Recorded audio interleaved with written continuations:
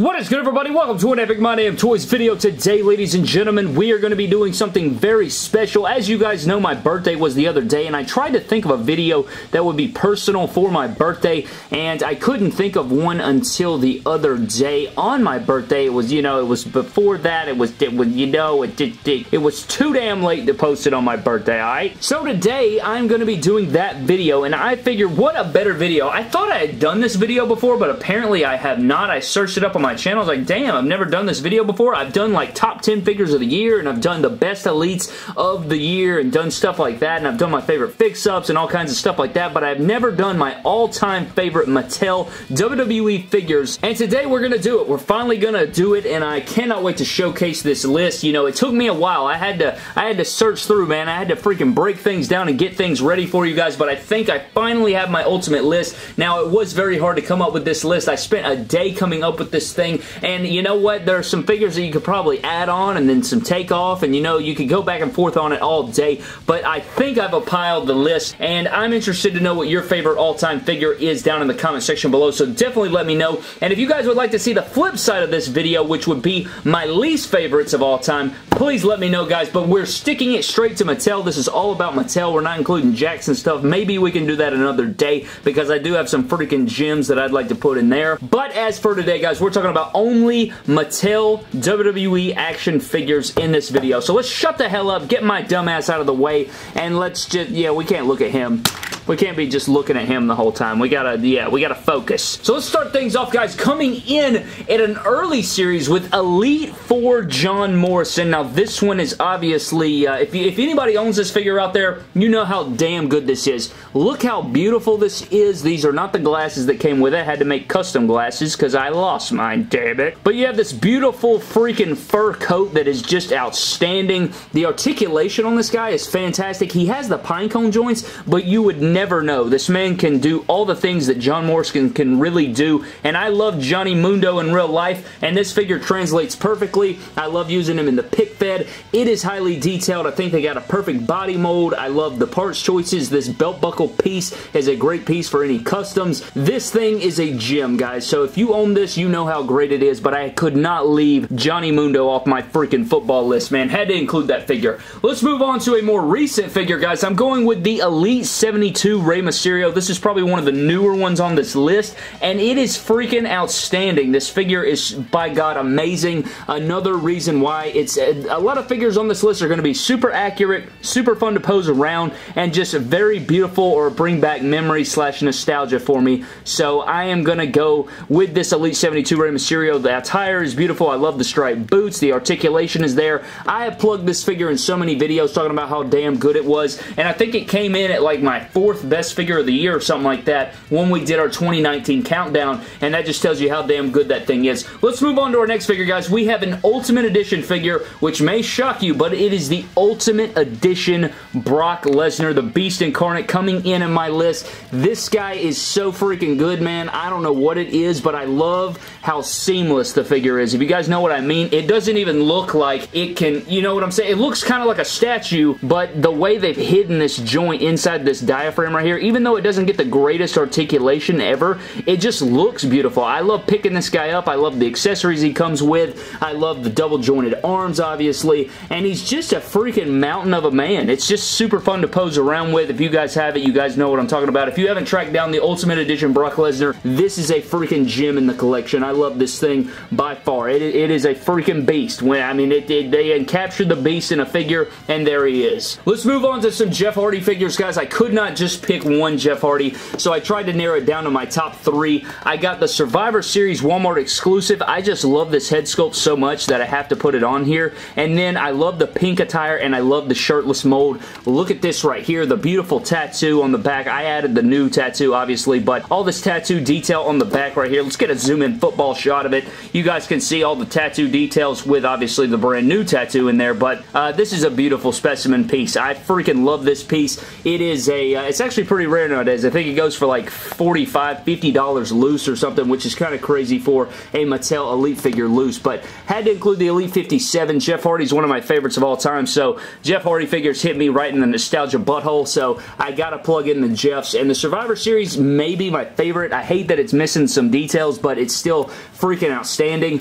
And then the Elite 71, that pink attire, you guys know I love pink, and you can head swap it. I'm trying to go based off of, you know, straight out of the packaging figures. I'm not trying to, you know, fix up and stuff, so I tried my best to do that, but, you know, when compiling the list, but I could not leave off that figure right there. So we got 3 Jeff Hardys in there, so leave me alone. Moving forward, guys, we do have a John Cena, and it is the Defining Moments Draft Lottery John Cena with a custom jersey on there. I know it is what it is, but I freaking love this figure. This is how he is posed up on the shelf. I did customize the shoes to look like his Reebok pumps from the time, and it does not have the Cena on the back because I don't know why it doesn't. The freaking Mattel version has Cena 13. I don't know why it doesn't have the... It's supposed to be a Spirit of St. Louis Malone jersey, and it's supposed to say 13 Malone, but we didn't get that put on there, which is unfortunate. I need to get that made, but this figure's a specimen. It's a beauty. Hits me right in the nostalgia feels, even though it's not the best moment or anything. I just remember tracking down this figure when I first saw Mattel figures, and it was one of the first figures from Mattel that I ever owned, so I love this one a lot. The Defining Moments first one, John Cena. Let's get it started, guys. We gotta include another Defining Moments figure, and this one is nostalgia all the freaking way. This is the Defining Moments Chris Jericho, where he captured the World Heavyweight and WWF titles in one night.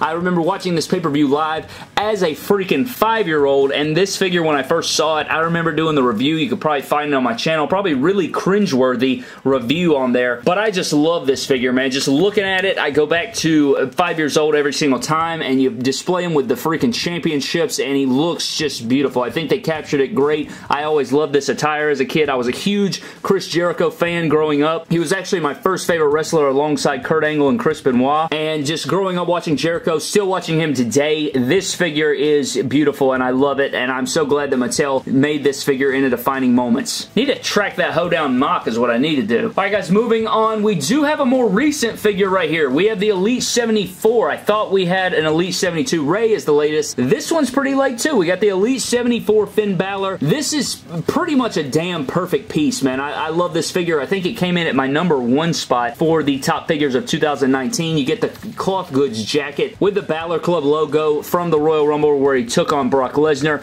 I love these tights. I love the Universal Championship gear, the white kick pads, the details on the back. You even got the smiley-faced Finn. You got the freaking interchangeable hands. I mean, you put 2 sweet hands on this guy and you will cream yourself. I love this figure. I think it's fantastic, and I really want to use it in the pick fed, but who the hell knows when that'll be. Can't get away from this figure. That thing is a beast mode. Now, speaking of Finn Balor, guys, I had to put this on my list. It is the Ultimate Edition Finn Balor. Now, when I saw this figure, I lost my damn mind.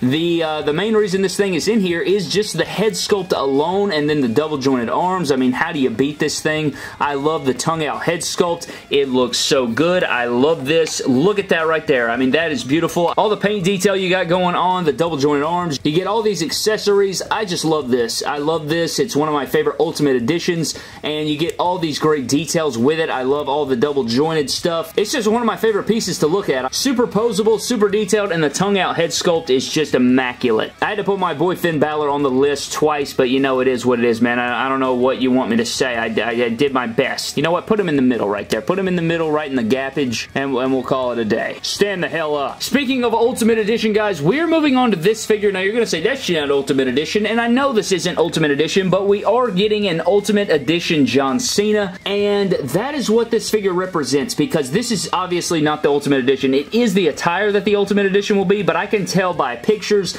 and by all the stuff we're getting about that Ultimate Edition Cena, it's going to be one of my favorite Cenas, if not my favorite Cena that Mattel's ever released. It's the Royal Rumble attire. Hustle, loyalty, respect. You got the black and orange. I have this custom made, obviously, but the official one is going to be beautiful with the double jointed arms and the beautiful torso and the shoe details. That Ultimate Edition John Cena is going to be beautiful, so I did want to plug him in the video here, and we're going to move on, but I did have to plug that Ultimate Edition John Cena. Moving on, guys, we do have an Elite 27 Rob Van Dam. Now, this is the only Elite Rob Van Dam that we've ever gotten from Mattel, and it is super duper unfortunate because this guy's beautiful. I know it's fixed up. The original head sculpt wasn't very good. He did have large knee pads on, but besides the fact fact it's an RVD, and you do the minimal fix-up, and it's freaking immaculate. It's a freaking piece, man. I love this, even though the attire isn't great. I feel like the attire gets a shit ton of hate, just because, I guess because, you know, it wasn't one of his classic attires that they could have picked. They could have picked any attire, and they went with this bogus attire,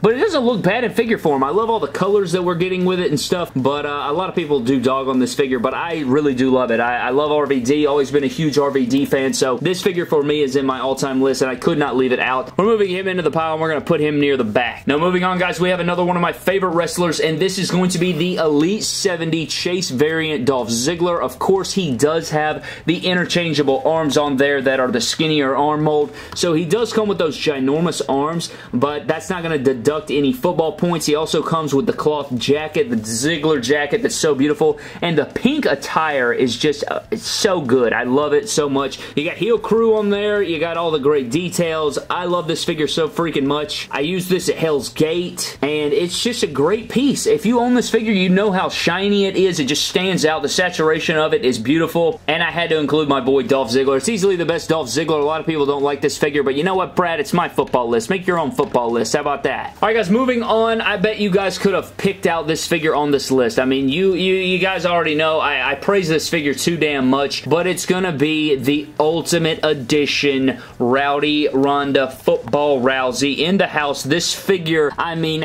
what do I have to say? It's the best women's figure that Mattel's ever made, hands down. The articulation is so crazy. She can jump knee you right in the throat. She can put you in the rear naked choke while you're asleep and choke you out, and you'll wake up at the gates of freaking heaven, Brad. This figure is so crazy. And another figure that, you know, if you own it, you know. If you know, you know. If you have this figure, you pose it around, you will fall in love with it. If you love pick fetting or you love posing around figures, this is the figure for you, and just picking this thing up and posing her around is super fun, and I really want her to return. Now that Becky's off TV, you know, going away to be pregnant, we need to have Ronda Rousey return and lift up that women's division, because this figure right here is a piece. This figure right here sets the standard, man. She'll kick your ass while you sleep. Look at her. Perfect embodiment of an action figure. We're gonna just put Roddy Roundy Ridgeway right there. And for our last two figures, guys, you know we couldn't go a whole list without my boy Seth freaking Rollins. So we got two Rollins in the house, and we are going with the Toys R Us cash-in exclusive with a couple fix-up parts on it, and we're going with the Elite 45. You guys know I had to do it. You basically have the opposite ends of the spectrum here with the black and gold versus the white and gold, but this figure just brings back great nostalgia for me. I just love looking at it. The figure in the packaging was beautiful. I love the attire. I did switch out the arms. I gave him the glove mold hands, and I gave him chest hair, and I gave him open knee pads, but if you just get the figure out the packaging, you know how damn great it is. You pair the Money in the Bank Chase briefcase from the basics with it, and it's even more beautiful, man. This thing right here is a perfect figure to me. I love this cash-in exclusive. I miss Toys R Us, and I just miss exclusives being that exciting to find again, man. I really want that back. And then, of course, the Elite 45 is super fun to pose around. Anybody that pick feds knows. You pair it with some stuff. I obviously have a different head sculpt on there, some open knee pads, and a different vest, but I wanted it to be the most accurate, and the white and gold attire is beautiful in action figure form in real life, and I could not leave any of the Seth Rollins figures off, so I went with my top two, which is the Elite 45 and the cash-in exclusive. I probably could have plugged some other Seth Rollins figures in there, but this is my all-time favorite Mattel WWE figure list. I did my best, guys.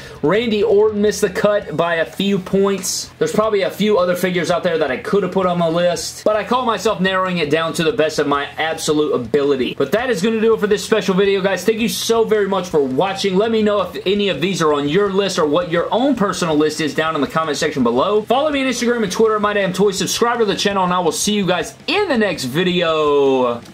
Thank you.